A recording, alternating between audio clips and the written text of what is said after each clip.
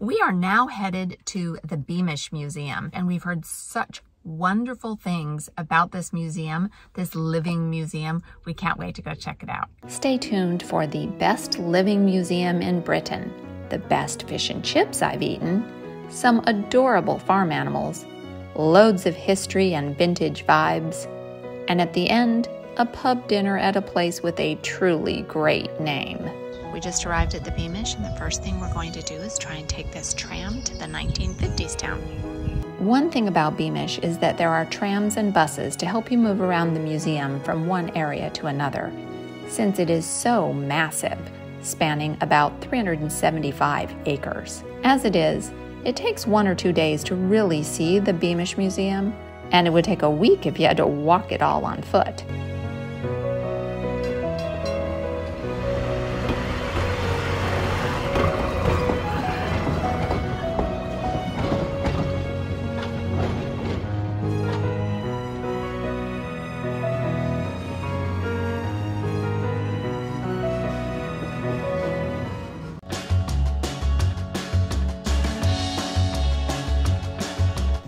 On Front Street, we are entering the 1950s village.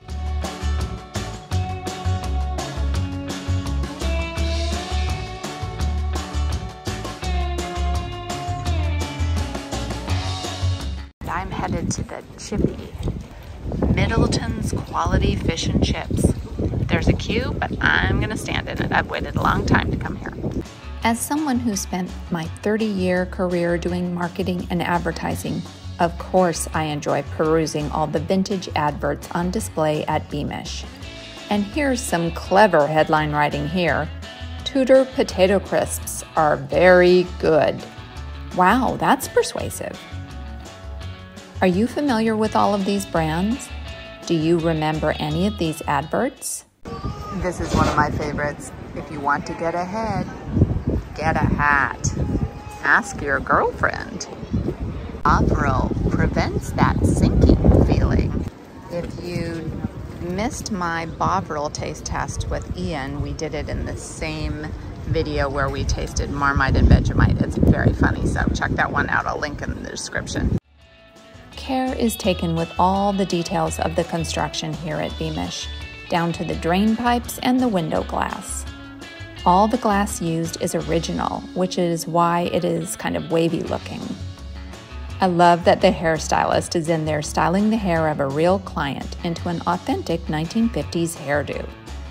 There's a really fun ice cream shop in the town which has table service and an assortment of lunch, foods, and snacks. But the reason we came straight to the 1950s town is for the Chippy. I've been wanting to go there ever since I first heard about it last spring when it opened. I'm starving, so let's get to that lunch. Very appropriate tagline. What is worth eating is worth waiting for, because the queue is very long.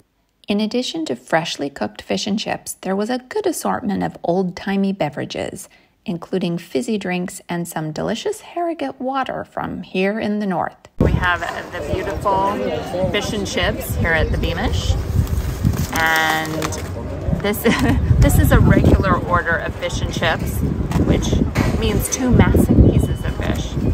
There's no tomato ketchup, so Ian's having a bit of a crisis.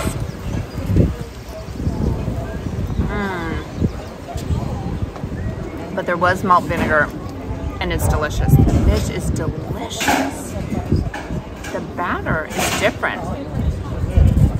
It's from the 1950s. That's the difference. It's 1950s batter. Okay, now I'm going to try a chip here. Oh, the chips are really nice and golden, not these anemic chips that we've been eating lately. Excellent. 2 thumbs up. If I had 2 thumbs to hold up, I would use 2 thumbs up.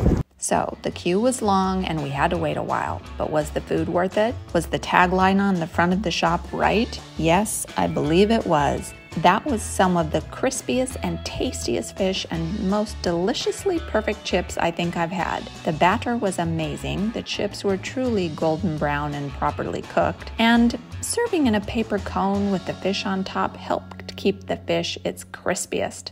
If you've eaten fish and chips served from real newsprint, let me know in the comments below. This town is set in the year 1913, before the start of World War I. It's probably the most popular and entertaining area in the Beamish Museum, though each have their own delightful surprises and discoveries and opportunities to learn about bygone eras.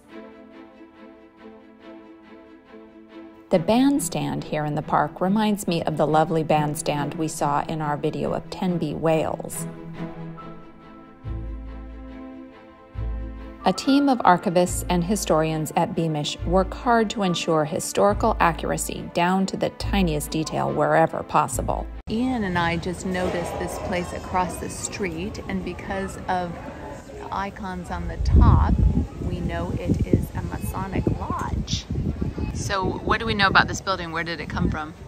They're all local. Everything that's built within Beamish is from the sort of northeast area, so that includes County Durham, Newcastle, Gateshead, very occasionally down also sort of the bit of North Yorkshire, and Weardale that touch the neighbouring county. Hardcastle's lung strengthener, original balm of Gilead. This is a copy of an actual period building in the city of Durham. Even the cash register, aka till, is elaborate because back then people were fancy. All right, so we've got some Bisto, which I've been calling Bisto this whole time, like I'm Italian, until some Briton corrected me. Oh, there's some marrow fat peas for making mushy, also mushy peas. And then look what's here. Cheshire cheese. Oh, that's a good taste test video. If you haven't seen it yet, check out the link in the description. If you're a fan of Coleman's mustard, look at this. I didn't know that Coleman's made starch as well as mustard.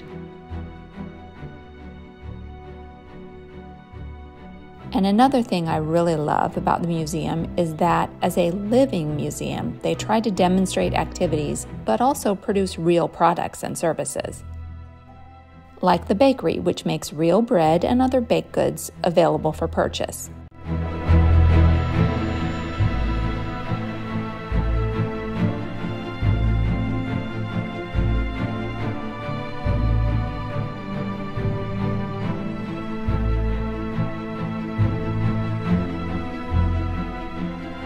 And the confectioner, who is producing sweets you can buy. That is a hot job I'd not want to be doing during a summer heat wave. I saw this sign and hoped I might be able to try Fry's chocolate, but not today. They actually only sell their special brand of Jubilee chocolate at Beamish.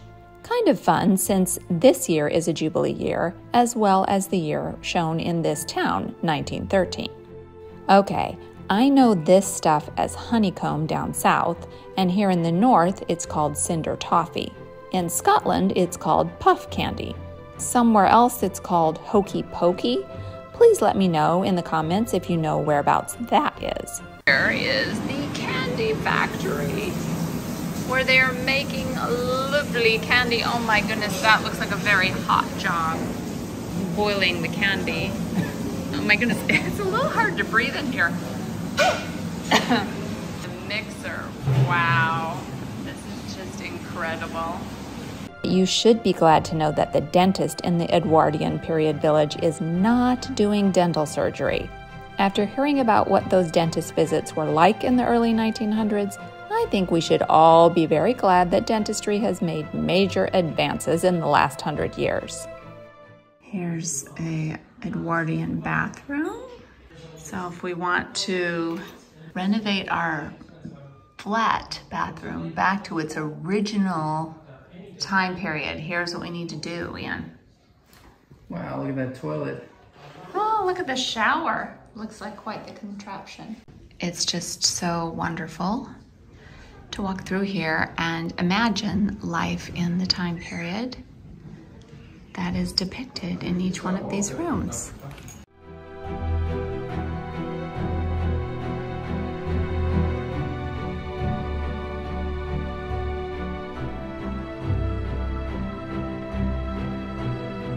So when I went to Ripon, I made a comment about how the garage there looked like the one from the Downton Abbey movie. But guess what?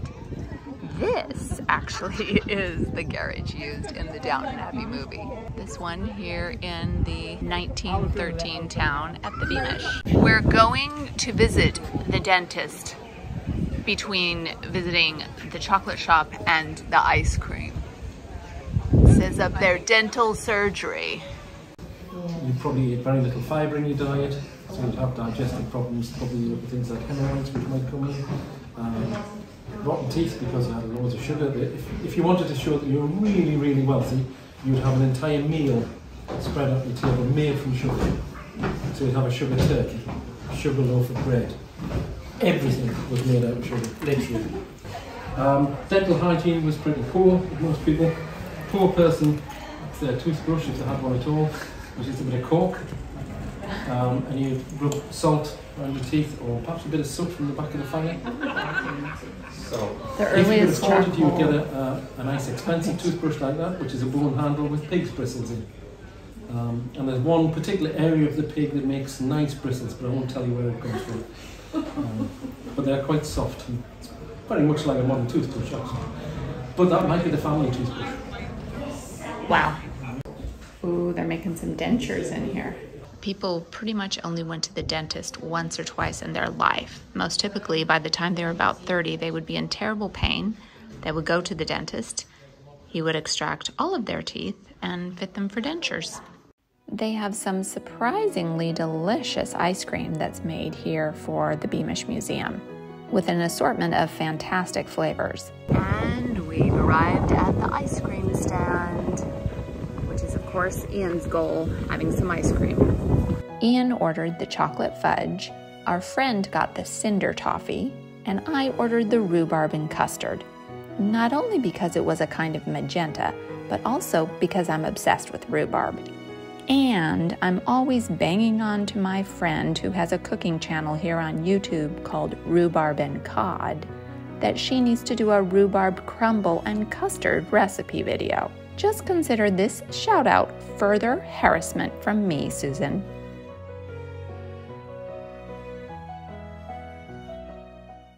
It's so wonderful wandering here because you really do feel like you are in an authentic English village, not a replica. Here's obviously another original building, 1891 Beamish School Board.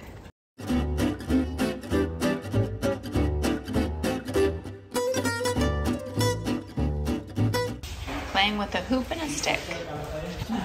Look at these wee little basins. Oh look, there are separate taps. Oh no! They did have it rough back in the 1913 time period. Was this moved here or was this? Yeah. Everything on the site, the farm on top of the hill, the manor house was grew up properly. Everything else was brought here. The manor house has always been here, dates back to the 1400s. The farm was the farm for this area before the museum took it over. It opened 52 years ago.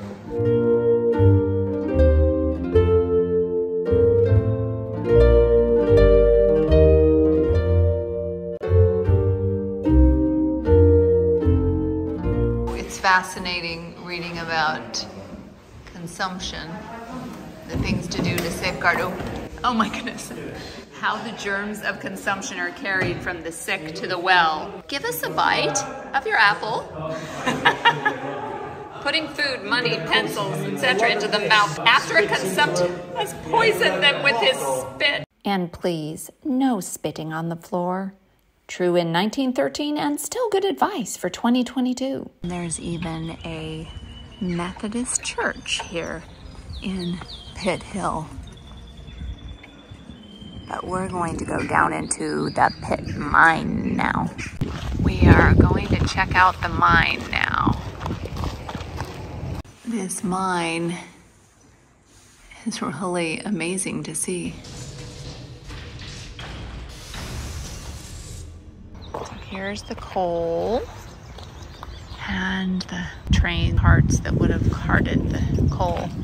So of course, I grew up in Illinois with a father who was a fisherman, so to me, bait is stuff you use to catch fish. I didn't realize that the Sinker's Bait Cabin is the place where miners got their lunch for the day, because just like the Cornish miners would have pasties up north, they'd take their sandwich in their bait kit for the day. That's your bait, it's your lunch. Okay, we come in here to get our hats and our lanterns before we go into the mine. Oh, no magenta hats, I'll have to take a red one. After wandering all over the mining area looking for where we entered the drift, we finally found it, but not soon enough. Once again, bad luck. I got here to the drift so I could go check it out from the inside, and we arrived just as they were closing up after the last tour. So it's been a little bit disappointing day between the cathedral and the castle and now the mine, but at least we really enjoyed the rest of the Beamish. But my tiny inconvenience of not being able to go into the drift mine is nothing compared to the real life tragedy of so many miners who lost their lives in such a dangerous profession, including in 1909, the 168 Durham miners who lost their lives in this colliery explosion.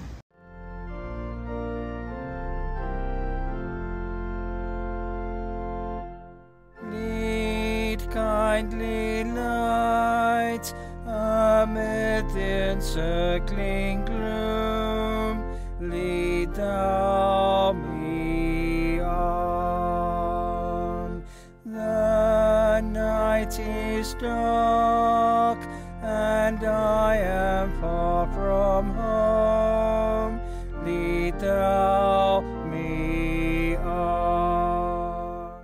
We had to visit the 1940s home farm before leaving Beamish, so we could see our friend Farmer Carl. He was very busy on the tractor, so we had a chat with the farm animals and a look around.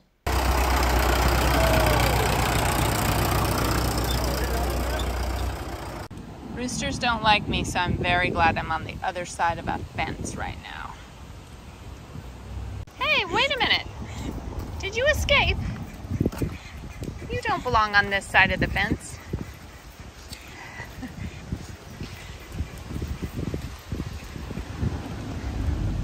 Hello. Look at all these geese and ducks. This is awesome. Then we chose to take on the duck rescue mission of getting this little guy back on the right side of the fence.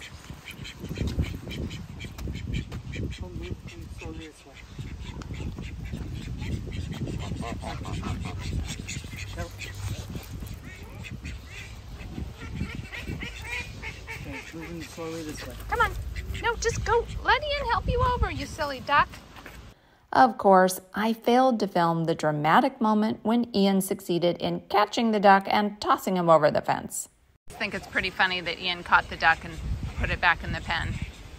Nellie the pig. Isn't she a beaut? Hey, Nellie. Nellie.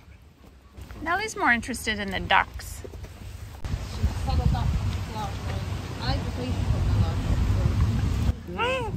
She won't show me her face. Come on. Let me see her face. Oh, there you are.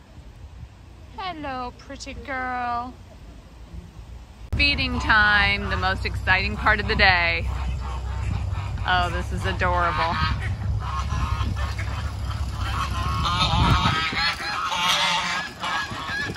They are so excited.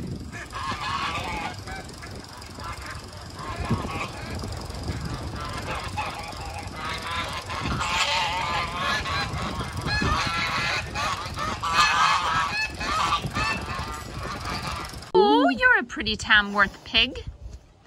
You're a petite thing compared to Nellie. Nellie across the road. The house is original, and then the stable yard needed a lot of work, so when Beamish took it on, they did a lot of restoration work. This is a horse stable. This is where they poo, so it goes into the Oh my goodness. ditch. It's the cow sewer. Feed comes straight in from upstairs, so you just kick your hay down into the troughs. And then they have these chains that go around their neck, so they come through here, so they move. It means they can move around and lie down and stand up. It just means that they can't catch other cows with their horns and hurt other cows. Or So the cow byre is where they're fed and yeah, enough. and then have their little sewer system.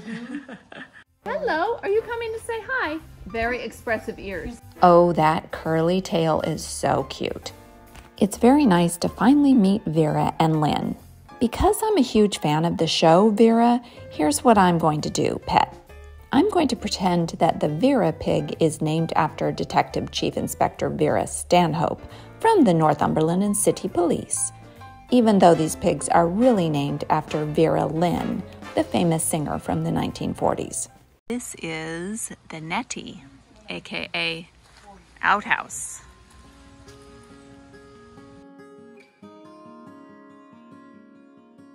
We decided to have dinner down the pub, as they say up north, with our friends Shannon and Carl.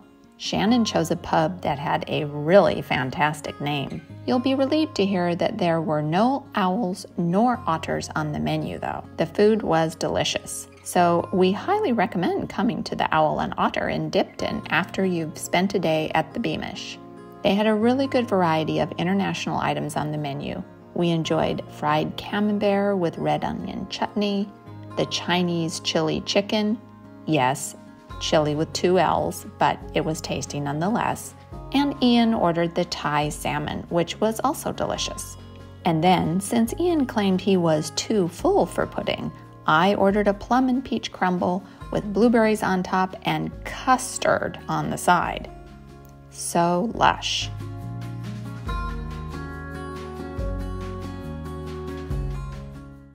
Well, all in all, it's been a good day here in Durham, even though the castle was closed and the cathedral was closed.